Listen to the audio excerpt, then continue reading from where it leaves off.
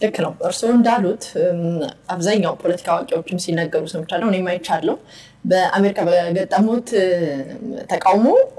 በፖለቲካ ያሸነፉት እርሶ ነው ተቃዋሚዎቹ እንደተሸነፉ ግልጽ ነው የታየ ጉዳይ ነው ከውጤቱ አንፃር ስለዚህ የፖለቲካ ሳይንቲስት መሆኑትን በዛው አሳይተዋል ፖለቲካውን ሰርተዋል ነገር ግን ይሄንኑ ለመስራት ብለው በፖለቲካው ለማሸነፍ ሲሉ እና ጠላቶቹን ለማሸነፍ ሲሉ አንዳንድ ጥቆማዎችን በፌስቡክ ሰጥተዋል ያድራሻ ቦታዎች ያዳራሽ ቦታዎች ወይም የሆቴል ቦታዎችን መገኛዎችን እርሶ ሆነ ብለው ሲጠቁሙ ነበር ጥያቄ ነው ያ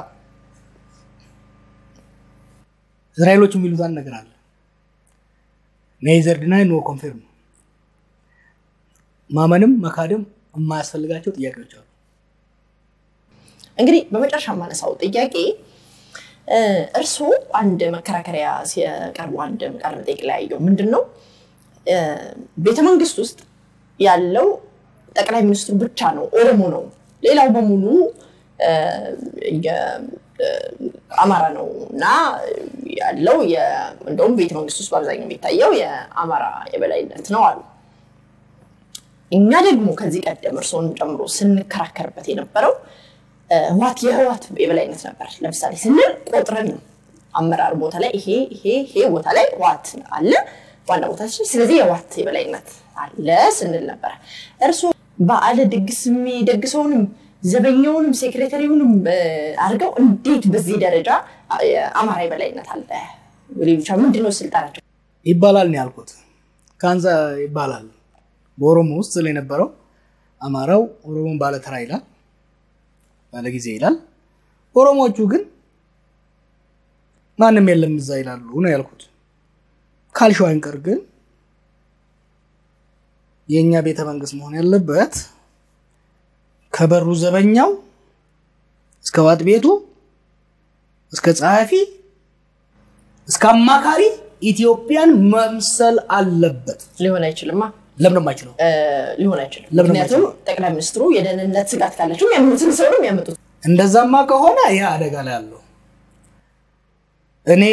የኢትዮጵያ ጠቅላይ ሚኒስትር ሆኜ ሶማሌ የኔ ተበቃ እንዲሆን የኔ ወጥ ቤት የኔ ሴክሬታሪ ሊሆን ማላምን ከሆነ ሲዳማን ማላምን ከሆነ ትግራይን ማላምን ከሆነ then we got a problem ማስመሰሉ አንዛ ጋር የማይጠቅመው አይደለም አጥቷል እንተማመን እንጂ አይደለም እርሶ በርግጥ ጠባቂ እንደተሰጡት ሳብቻለሁ ሲናገሩ የጠባቂዎቹ የእርሶ ጠባቂዎች አሉ ነገር ግን ምግብ የሚሰራልዎት ሰው የሚያምኑት ሰው ቢሆን አይሻልም ወይ መርዞ ከሚገሉት የሚያምን በብሔር ነው ለምነት የሚያመጣው ይሄ የሚመጣው የሚገርማቸው ሰው አይደለም እንደውም የሚያመጡት እዛ አካባቢ ኩርሱ ያሉት እዛ አማራ ነው ያሉት እርሳቸው በብሔራቸው አይደለም ያ ማለት አማራ ብቻ ነው የሚያምኑት ማለት ነው ጠቅላይ ሚኒስትሩ የሚያምኑት ሰው የትኛውም ሰው ለምን ይከራከራል እንደዛ እሱ መፈወስ ያስገባናል ይቀር እኔም ማምንበት ለዚህ ሀገር የሚጠቅመውን እናውራ ዲቴሉን እንተው የኢትዮጵያ ኤምባሲ ካለ ኢትዮጵያን መምሰል መቻል አለበት ቤተ መንግስቱ ብቻ አይደለም ኤምባሲ ላይ ታቀረች ከዚህ ሀገር ውጪ ሀገር check it out next time stage ምን ማለት እንደሆነ ይገባሻል የኢትዮጵያ ተቋማት ኢትዮጵያን መምሰል መቻል አለባቸው ሰው ቤተ መንግስት ሲመጣ ከሶማሌ ይምጣ ከሲዳማ ይምጣ ከትግራይ ይምጣ ከከፋ ይምጣ በተቻለ መጠን ራሱ ማየት መቻል አለበት አትሊስት በነገራችን ላይ እኔ ኦሮሞ ውስጥ ምን የምከራከረው በኦሮሚያ ስም የተቋቋመ ተቋም ኦሮሚያን መምሰል መቻል አለበት ከምዕራብ ከምስራቅ ከሙስሊሙ ከክርስቲያኑ ከዋቄፈታው ከወንዱ ከሴቱ ታዲያ ለምን ነው 50% ሴቶች 50% ወንዶች አረግን ካቢኔት ተብሎ የተጫፈረው ምን ችግር አለው ልክ እንደ ህዝብ ብዛቱ ልክ እንደ አስተዋጽኦ ጉሙዙ ቢኖር አንድ ወቅት ስለ ሚኒስትሮች ስናወራ ይቅር ግን የሆነ መጥፎ አመለካከት አለ እዚህ ሀገር በተለይ ደግሞ አሁን ከእምነት ጋር ያነሳሽው ነገር ምን ማለት ነው የሁሌ የአንድ ሰፈር ሰዎች ብቻ ናቸው ለኛ ታማኝ የሚሆኑት ኖ ቤተ መንግስቱ ይቺን ሀገር ማማሳየት መቻል አለበት ፌደራል መንግስቱ ቤተ መንግስቱ እኮ የፌደራል መንግስቱ ተምሳሌት ነው አይደለም እንዴ የፌደራል መንግስቱ ሴንተር ነው ያማራ ሹማምንት መገደዳቸው እንዴት ነው ሰው እንግዲህ በእኛው ዘመን ላይ በዚሁ በቅርብ ዓመታት ውስጥ የአማራ እንደውም ለቃል መጠይቅ መጥቼ ነበር የዛን ጊዜ ላይ የአማራ ሹማምንቶች እኮ ተገዳደሉ እርስ በርሳቸው ስለዚህ ሰው የሚያምነውን ሰው ቢያመጣ ይሻላል እንጂ እርሶ ለምሳሌ ያኔ አልከዶትም እንጂ ጠባቂዎቹ ከርቶት ቢሆኑስ መቼም አብሮ በመቀራረብ አብሮ በመቆየት ብዙ ስላሳለፋችሁ ይመስለኛል ስለሚወዱኝ አይደለም እኮ ያልከዱት አብሮ ስላሳለፈን አይደለም ህግ ስለጣሰኮ ሰምታቻቸዋል አይደል እንዴ ፕሮቶኮል አልጠበቅም ነው ኮማንደሩ ያሉት በሌሊት ማንሰታችሁ ፕሮቶኮል አልጠበቅም በጣም ይገርመው ይሄ አንቺ መከራከሪያ የሚመጣው ኢትዮጵያ አንድ ነች የሰው ልዩነት የለም ከሚሉት ሰዎች ኢትዮጵያ አንድ ከሆነች አንድ እንድትሆን መንፈልግ ከሆነ let it reflect the diversity of our country የፌደራል መንግስት አለ ሚኒስትሪው ስትሄጂ what do you see በነገራችን ኢሚግሬሽን ሄደሽ ታውቂያለሽ ሶማሌ ከሆኑ የተለየ እንትን እንዳላቸው ታውቂያለሽ እና ለምን ከሀገራችን ለመገንጠል ይፈልጋሉ የሚል ጫጫታ ሰማያለሽ ደሞ ዞረሽ የሀገራችን ብዛትነት መታየት ያለበት ፌደራል መንግስት ውስጥ ነው ፌደራል መንግስት ውስጥ ሁሉም ብሔሮች ሁሉም ባህሎች ሁሉም ሃይማኖቶች ሪፍሌክት ማድረግ አለባቸው ያ ከሆነ ሰው የጋራ ቤት አለን ብሎ ይከባከባታል አለበለዚያማ ውጪ የሚኖር ከሆነ በሀገር የሚከባከብበት ምን ምክንያት አለው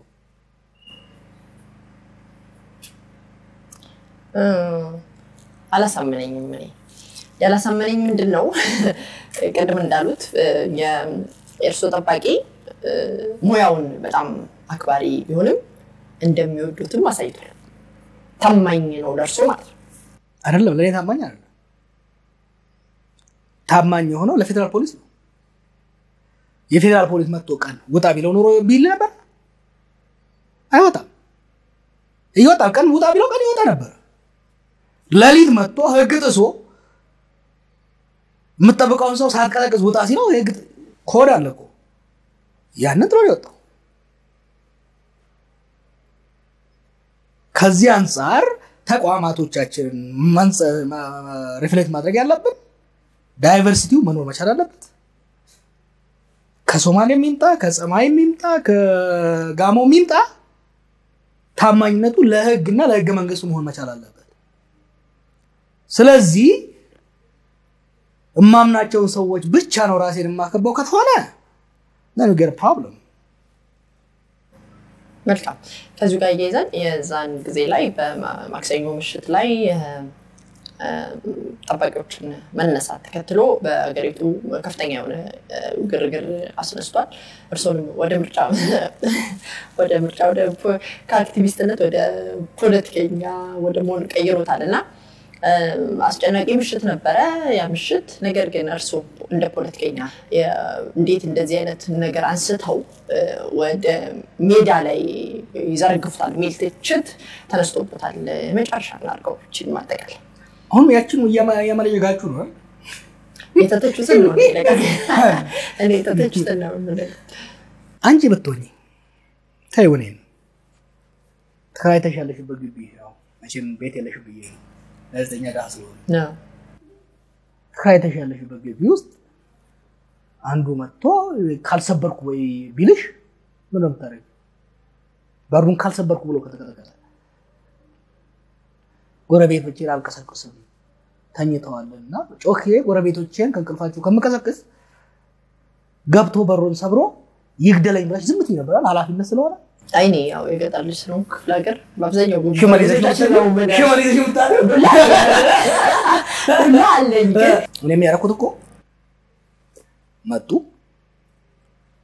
ካጣራው አላ ለኮማንደሩ ደወልኩ ኮማንደሩ ጋር ተወያየን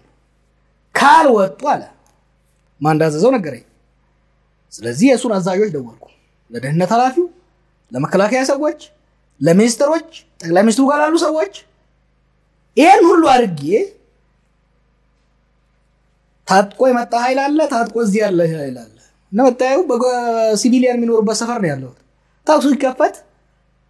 ከጉዳዩ ጋር እዚህ ግቢ ያሉት ሌሎች ሲቪሊያን ብቻ ሳይሆን ከግቢ ውጭ ያሉ ሰዎች ሊጎዱ ይችላሉ ሶ ምን ማድረግ ነበረብኝ ደወልኩ የሚረዳ ሰው አልነበረም ስለዚህ ጫና መፍጠር ነበረብኝ ወደ ኋላ እንዲመለሱ ችግር ቢፈጠር እናንተያችሁ የምትጠይቁት ቢያለጠፍኩ ምን ማድረግ ነበረብኝ ያሉት ልጆች የሚመጣውን ግንባሩን በሉት ብለና ታክሱ ቢከፈት ህፃናት እዚህ ጎረቤት የሚያድሩ ቢሞቱ ያ ነበር ኃላፊነት ሰው ለራሱ ማደርገው ሌላው ሰው እንዲያደርግ ለምን ይጠብቃል በኔ ቦታ የሆነ ማንኛውም ሰው ከዛ የባሰ ነበር የሚያደርገው ስለዚህ በዛ ወቅት given the circumstances መሆን አለበት ያልኩት በጣም ኃላፊነት በተሞላበት ሁኔታ ለህዝብ አሳወቁ ስለዚህ ኃላፊነቱን አልተወጣም የሚል ምናልባት እንግዲህ ሌሎች ተፈጥሮ ምን የተሻለ ተፈጥሮ ያላቸው ሰዎች ሊኖሩ ይችላሉ ለምሳሌ አንድ ዘራፊ ወይም አንድ ገዳይ በር ሰብሮ ሲገባ ተነስቼ ልክ አንዳንቺ አይነት ጥሩ ሰዎች ሊኖሩ ይችላሉ በር ሲደበደብ ጎረቤት ከመቀሰቀስ አሮጊቷ ተኝተዋል ከመቀሰቀሳቸው ብሎ ጎረቤቱ ገብቶ በሩን ሰብሮ እስኪ ገልሽ ድረስ መጠበቂ ጥሩ ሰው ልትሆኚ ትያለሽ እኔ ግን ይቅርታ ይደረግልኝና እንደዛ አይነት በዛ ደረጃ ሆነ መጠበቅ ሆነ ይቅርታ ራሴንም ቤተሰቤንም ጎረቤቶቼንም ለተኩስ ርምታ ለማጋለጥ ፍላጎቱ ምናልባት ብቃቱም የለኝም ሊሆን ይችላል በነገራችን ላይ እኔ ላይ ለምን ዞር በውድቅት ልይት ያን ትዛዝ ያስተላለፉ ሰዎች ሲተቹ ለምን አላየም ስልጣን ላይ ናቸው በሙሉ እና ቃለልኮ ምን እንዳዘዘ ሴኩሪቲውን አንስተው አላማቸው በጣም ቀላል ነበር ሴኩሪቲ ያነሳሉ ሲቪሊያን የለበሱ ሰዎች ያስገባሉ እኔን ይሸካሽጉኛል የኔን ሴኩሪቲዎች እነሱ ናቸው ልክ እንደነሳ አረጉድ የሰሩት ይባላል ይታሰራሉ ሌሎች ቡድኖች ከኔ ጋር አይዲዮሎጂካል ሊነት ያላቸው ይታሰራሉ መንግስት ሰዎች እጃቸውን ታጥበው ባንድ ድንጋይ የተለያየ ወፍ ዘርረው በሰላም ይቀጥላሉ they are still in power አሁንም እኮ ስልጣን ላይ ነው ያሉት እነኛ ሰዎች ይሄን ያዛው ይሄን ችግር ውስጥ የፈጠሩ ስለዚህ ትንሽ it amuses me ያለው ትንጭት ኢሜን ዳይሬክተርነቱን ሰጥተዋል አቶ ግርማ ጉተማ ሳልቆ ሰጥቷል የበላይ ሆነው ይሰሩበታል ወይስ ከዚህ በኋላ የሚያተኩሩት ፓርቲው ላይ ብቻ ወይም እኮ ኦፕሬሽናል ኮስቱ ቆጣው ቆየው ነው almost እዚህ ከመጣን ወዲህ ሙሉ በሙሉ አብዛኛውን ጊዜ በፖለቲካ ስራ ላይ ስለማቆይ ፕራክቲካሊ አልነበርኩም አሁን ያደረጉት ፎርማል የማስተላለፍ ነውና ከእንግዲህ በኋላ ለወይምን ማድረግ የምችለው ብዙ ነገር የለምና ራሱን የቻለ ተቋም ሆኗል አሁን ባለው ሁኔታ አንደኛ እኔም ሙሉ በሙሉ ፖለቲካው ላይ ፎከስ እንዳደረግ ተቋሙም ሊኖር ከሚችል ኤኒ ሪልም ሆነ ፐርሲቭድ የሆነ ኢንፍሉዌንስ ነፃ ማውጣት ስላለበት ራሱ ዲጂታል አድርገናል መልካም እንግዲህ እንዲቀናው ተመኛለሁ መልካም እድል ምኝሉታለሁ በሌላ ጊዜ እንደገና አስቸግራለሁ እኔም እንደለኝ ጆይ ከእንግዲህ በኋላ ካንቺ እንደደውልኝ እንግዲህ ነገር ሞቅ ይያለስ አንቺ ነገሩ አደውሪኝ በር ፍለቤት ስለምትመጪ ያው ለሴኩሪቲ ነግራለሁ እንዳያስገቡሽ እሺ ይሁን ለማንኛውም ግን በድጋሚ እንዲቀናው ተመኝሉታለሁ መልካም እድል ምኝሉታለሁ አመሰግናለሁ እሺ ተመልካቾች ፕሮግራም በዚህ ጨርሻለሁ ሳምንት በሌላ ፕሮግራም በሌላ እንግዳ እስከምንገናኝ በያላችሁበት ተነስተን